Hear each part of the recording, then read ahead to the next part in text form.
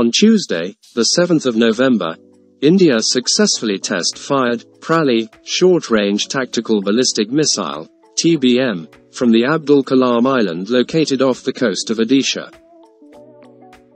The missile, developed by the Defense Research and Development Organization, was launched at approximately 9:50 am and achieved all of its mission objectives.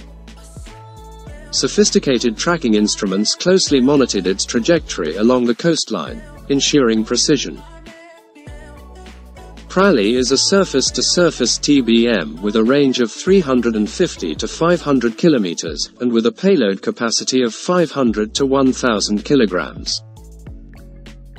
This missile is specifically designed for deployment along the line of actual control opposite China. Earlier, in December 2021, the missile was successfully tested twice. The Ministry of Defense has already ordered 370 Pralay missiles for use with the upcoming rocket forces, alongside the BrahMos supersonic cruise missile. India is also considering the use of medium-range ballistic missiles like Shaurya and Agni-P in conventional roles, in conjunction with Pralay and BrahMos in the rocket forces. Pralay missile follows a quasi-ballistic trajectory, where it flies lower than a ballistic trajectory and maintains high speed throughout the flight.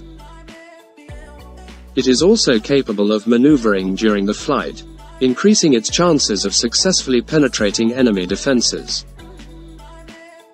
It will primarily be used to hit targets like ammunition dumps, petrol, oil and lubricants depots, command and control nodes, airbases, and hardened targets. Pralay's high terminal velocity will enable it to take out hardened targets. The missile comes in a canisterized configuration. This not only reduces the time taken to launch the missile at a target, but also makes the missile system highly mobile. This also allows the system to escape enemy attacks at short notice. Subscribe Defense Matters.